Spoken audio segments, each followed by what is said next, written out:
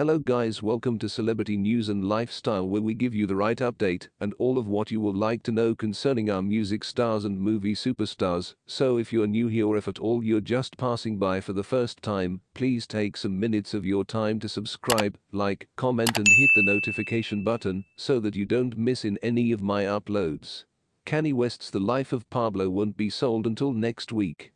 Kanye West's perfectionist lifestyle is starting to worry fans, as the rapper recently announced another delay to his new album, The Life of Pablo. This time, it's on the retail side. Earlier this morning, February 14, West released the album for streaming on Jay-Z's Tidal. But not long ago, he took to Twitter to reveal that the project will not be detailed before the week later because you heard something. He wanted to rework the song Wolves with Frank Ocean and Caroline Shaw. "IMA fixes Wolves," he tweeted, followed by best wishes to all music lovers.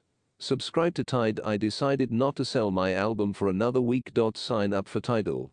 This is just one of a handful of issues that have delayed what should have been a smooth rollout. West debuted the album during a splashy launch at Madison Square Garden in New York City, where he also revealed his Yeezy Season 3 line on Thursday, February 11. The album was supposed to be released the next day, but West postponed the release to add 2 more songs, releasing the track 30 Hours instead. Yesterday, West named Chance the Rapper as the latest culprit in blocking the album because he is fighting to get the song Waves included on the album. He finally achieved his wish. Last night, Kanye performed the songs Ultralight Beam and Highlights on Saturday Night Live and announced the album was available on Tidal immediately after the show. Problems ensued, and the album ended up appearing in 2 places: on Tidal for subscribers only, or on Kanye's website for $20. Or could it be something else?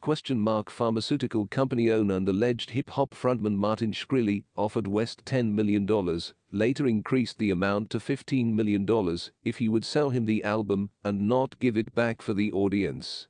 According to Shkreli, Kanye and Def Jam are legally obligated to forward his invitation to their board of directors. This will delay the album release by a few days, he tweeted about his offer. Is this part of the robbery? Thanks for watching to the end, and guys, don't forget to subscribe, like this video, share and leave your comment on the comment section below. Your comments matters. See you next time.